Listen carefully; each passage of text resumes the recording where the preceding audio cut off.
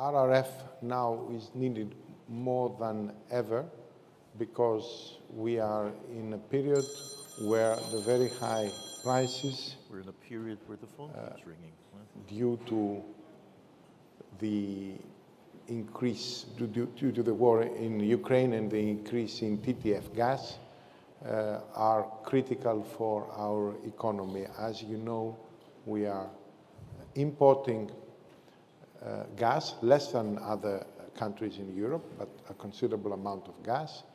And with the prices as they are today, this is a heavy burden for the economy and a heavy burden for the budget, because we are covering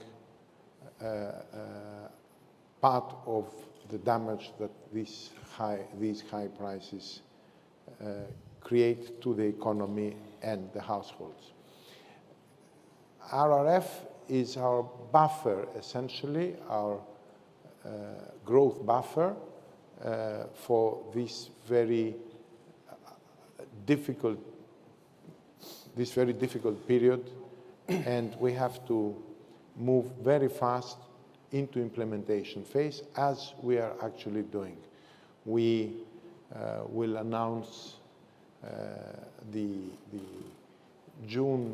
in June the absorption rate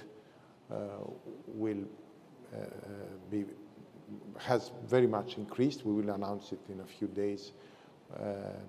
And also the part of the RRF implementation that is linked to the loans is going very fast as well. From what I see, we are over 2.5 billion and of investment plans that are already pre-accepted by the banks and are going through the motions to be turned into loans and investments within the next few months.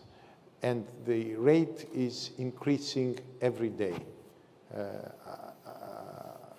And I believe that by the end of the year, it might be double the today's amount. And this is a very big amount of investment.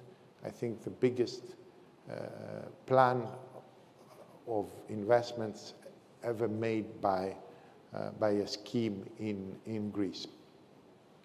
There are a lot of opportunities also for the smaller and medium companies. We have made a decision that subsidies, cash subsidies, are only going to go for small and medium companies in terms, for small companies and very small companies in terms of the development law. And also most of the money for subsidies in the RRF, be it for energy efficiency or the agricultural sector or the digital sector or other investments, most of the money, more than, I would say, 80%, are going to go to small and medium companies there. Now, it is also very important for the RRF to go forward with the reform part. As you know, probably you know, the reform part of the RRF is not reversible. It is something that we are obliged, if we want to implement the RRF properly and take the money properly, to carry it through to the end. Now, there is now a complication with the REpowerEU entering as a new chapter for the RRF. And this new chapter, we don't know, we haven't seen the final the final the final legislation from the European Union, but it will be part of our revision of the RRF that will be done within this year and will be, this is a revision that has to be done because our growth was faster than originally anticipated, so our RRF budget has dropped by 400 million, so the revision has to take into consideration that we have less money. It has to take into consideration that due to international inflation, imported inflation for us, we have higher costs for the implementation of the projects and included in the RRF. And also we have to include REpowerEU as a new chapter, probably both in the subsidy part and in the loan part. So we have a lot of work to do in the next few months, and a lot of work to do also with our EU, the Commission partners, which are today very present here.